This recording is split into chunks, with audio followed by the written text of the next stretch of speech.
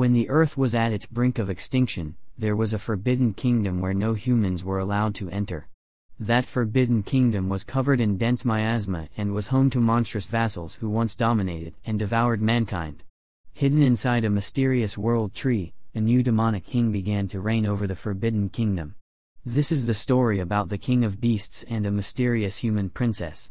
On one moonlit night, two strange masked human knights enter the forbidden kingdom's outskirts with a human female prisoner inside their carriage. The iron cage gate opens for the two knights, so they take out the cuffed girl from the carriage and order her to enter the hallway. Right as she steps into the empty hallway, the gate behind her closes, and the knights quickly leave the place to save their lives. The white-haired girl walks through the hallway, and two chimera guards stop her from going any further. The fox and the snake guard take a good look at the girl and grant her permission to proceed further. She then enters another carriage that looks to be waiting for her and travels through a more rigid path. The girl finally arrives at the Forbidden Kingdom and gets brought to the King of Beasts himself. The counselor named Anubis introduces the girl as the 99th sacrifice offered by the humans to be devoured by the king. The King of Beasts commands the chained girl to look up, and so she reveals her face. Although she looks very beautiful with her ocean eyes and white hair, Anubis finds her unattractively thin and bony. Out of all the other offerings made by the humans, Anubis tells the king that devouring the likes of her will not nourish his needs. So, he proposes to the king to just simply rip her apart in pieces as a display for the nobility and immediately demand for the next sacrifice to be delivered at once. The girl feels that Anubis is being too rude and calls him a dog. For that, she claims that she should be enough to be eaten and even makes faces at Anubis. Anubis apologizes to His Majesty on behalf of the girl's insolence, but the king doesn't feel offended and rather gains interest in the girl. He tells Anubis to leave the room at once and even sends a big roar to make things clear that the king's order should be obeyed at once. Anubis misunderstands and leaves the room hastily. The girl isn't scared of the King of Beasts, though, as she scolds him for snapping at people for no reason. She innocently even warns the king that if he keeps being short-tempered like that, one day he will be left all alone. Even the tiny monster balls that have been keeping her chains in place realize that she has spoken too much and beg her to apologize immediately. But the girl completely ignores it and instead asks the monster balls' names. The two monster balls introduce themselves as Cyan and Clops, which makes them together a one-eyed Cyclops. The King of Beasts has had enough of these foolish antics. He gets up, calling the human girl impudent, and grabs her tiny head with his giant claws. He makes the little girl understand that she is in no place to talk and also reminds her that every sacrifice before her trembled in terror in the king's presence. So, if she wants her death to be less agonizing, she should quietly lie down with her face turned toward the ground and beg for mercy. However, the girl isn't scared of the king at all. She even takes this opportunity to touch his paws and dares to call them squishy. The king loses it, so the girl becomes a little serious and explains to him that even if she somehow manages to escape this hellhole, she has no home or family waiting for her. So, she just doesn't mind nor care if the king kills her. The King of Beasts finally empathizes with her and exchanges their names. The girl introduces herself as Seraphai, but the king has no name. He has only the blood running in his veins that proves his royalty to the throne. The king sits back in his throne and explains that the sacrificial ritual that Seraphai will be going through will be taking place on the next night of Revelation when the miasma surrounding the kingdom clears. So, the king wants to see how long Seraphai's boldness will last and decides to keep her alive until the day comes. Seraphai has freedom now until the day of her sacrifice, so she takes her time to roam around the palace. However, the Lord's speakers are absolutely unhappy about a human roaming freely in their kingdom and complain to Counselor Anubis. Anubis calms them down by saying that Seraphai is not free at all as she is still in chains. The Wolf Lord speaker demands to know if the king wants to keep the girl as his pet, and the Goblin Lord also expresses how much of a whim the previous king also was. He reveals that 100 years ago, the Great War happened between the beasts and the humans. His late Majesty made peace with the humans and ended the war, but since the beasts had the upper hand in the war, the terms of the truce demanded a sacrifice made by humans. So, the Goblin Lord makes it clear to Anubis that the king cannot go against the terms of the truce because playing games with humans will ultimately leave him vulnerable. Meanwhile, the king sneaks behind Seraphai while she is enjoying the view with Cyan and Clops. He easily carries her on his lap and orders her to return to his chambers at once. They return to his chambers, and then Seraphai explains that she only went outside because she felt bored inside the king's empty chambers. However, the king thinks that his chambers should lack nothing, so Seraphai gives him an idea to add some flowers in the room to brighten things up. The king has no interest in flowers. Besides, flowers do not grow because of the miasma of this land, and the miasma only clears when the moon shines on the night of revelation, the same night when a human must be sacrificed. Seraphai realizes that the king is no fun, let alone his chambers. The king again warns her not to leave this room nor his sight, as she will be killed if she is seen by others. Seraphai understands that the king is worried about her, so she agrees to stay in his chambers until her death day. But the king again makes it clear that he doesn't care for her and can tear her apart right away. Still, Seraphai isn't afraid of him because she knows of something much scarier.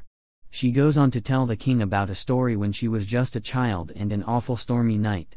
She was reading an old book while her elder sister was asleep. Seraphai learned from that book that her name means sacrifice in an ancient language. So, she got up to look for answers. When she left her room, she eavesdropped on her parents saying that she was adopted in this family to be offered as a sacrifice to the Forbidden Kingdom. Discovering that her parents were the actual monsters, it broke her heart and terrified her. However, the king's eyes are nothing like the cold stares of her fake parents, so she isn't scared of him at all. Seraphai knows the king fakes being angry, and that the king also starts pitying her. The king decides to visit an old fortress city called Dogtao alongside his counselor, and Seraphai. Cyclops tells her that this city is almost in ruins because it is the nearest to Yona, the human country. So, this place was also heavily affected by the Great War, and the scars are still visible even after 100 years. Seraphai goes upwards to take a look around and sees that below a cliff, there's a city in ruins. The king realizes that Cyclops are no help, so he commands them to leave Seraphai alone from now on. The king explains that the town down there is a lawless zone. This lawless town is the hotbed of rebellion because it's the farthest from the palace. Even now, people here often get conflicted with humans. That's why the king is here to stop everyone from shedding needless blood, and the only way to do so is through fear and terror, as it's the most reliable method of all. Seraphai takes a deep look at the king and understands that it must be hard to be the ruler of a kingdom. Meanwhile, Cyclops returned to Anubis just to be questioned about the king's location. Klops informs Anubis that the king went to a cliff with Seraphai to take a look at the ruins. Anubis becomes concerned about them, but there's not much that he can do. Seraphai suddenly smells something nice and becomes immediately enticed. She unknowingly starts following the smell and finds a ruin filled with blossomed flowers. The king tells Seraphai that this is the only place where flowers bloom, as there's not much miasma here. Seraphai wonders if that is the reason why the king brought her here. The king nods and tells her that he can't have her wandering around the palace, so this was the only substitute. Seraphai plucks some of the flowers and secretly makes a flower crown out of them while the king is not paying attention. She makes him wear the crown and tells him that he looks adorable. Although the king acts as if he's angry, he actually feels much better thanks to Seraphai. A storm approaches the Forbidden Kingdom, so the king and his subordinates return to the palace. The king tries to remind Seraphai that she will be sacrificed in a few days, but she doesn't let him finish and hugs him tightly in fear of lightning. The king finds it funny that Seraphai doesn't fear beasts yet gets frightened by lightning sounds. The king realizes that Seraphai must have remembered the horrible stormy night when she discovered her parents' true colors. So, he offers her his absurdly large tail to comfort her. Seraphai starts getting too comfortable because of the king's tail and also begins to feel warm. She lays in his lap and tells him that he doesn't need to act tough around her anymore. The king remains silent, and the little princess falls asleep on his lap. The next few days pass in the blink of an eye. The miasma clouds clear up, and so the night of the ritual has come at last. While Seraphai gets properly dressed as a bride to be sacrificed, Anubis reminds her she should keep her mouth shut on the sacred night. Anubis also explains that the only reason she's getting to wear fancy clothes is that she will become part of His Majesty at the end of this ritual, so she needs to dress up like royalty. Anubis informs Seraphai that the king will not show himself tonight as tradition, and then leads the way to the altar chamber and tells Seraphai to wait quietly there. It's very dark at the altar room, and she cannot see a single thing. But a traitor is waiting there already to take her place and kill the king when he comes to devour her. The treacherous monster reveals that the king is indecisive and panders to humans, so he must take over the throne. After revealing his intentions, the monster goes to kill Seraphai, but another human suddenly appears and intercepts the hit. Seraphai steps up and defends the honor of the king. This surprises the mysterious human, and he disarms the monster in the next few seconds. The human tries to leave quietly, but Seraphai recognizes him and asks if he is the king. She is absolutely sure that this human is the king, but the king doesn't even consider himself to be a ruler. He reveals that although he was born a beast, he has human blood running in his veins. So, when the moonlight of the revelation exposes his human form, he merely hides in darkness and waits for it to pass. The king calls himself a coward and gives up his act as he couldn't get himself to fool a mere girl. That's why he considers himself a pitiful weakling. However, Seraphai thinks otherwise. She tears her dress and treats his wounds. She tells him that he is actually very strong and a considerate person. Seraphai has realized that the king hasn't killed a single human and used his own blood on the floor to make it seem that the sacrifices were made. Seraphai acknowledges the king as the strongest, as he is the one who sacrifices the most.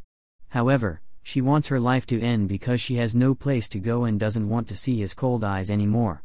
The king rejects her wish and removes her shackles. They both share the tightest hug and stay together for the entire night. The next day, the king announces to his council that he would be taking Seraphai as his queen and won't hear any objections. Seraphai is the only happy person in the room, and she gladly gifts the king a name, Leonhardt, which means brave-hearted. The king, Leonhardt, gladly accepts his name, and they happily live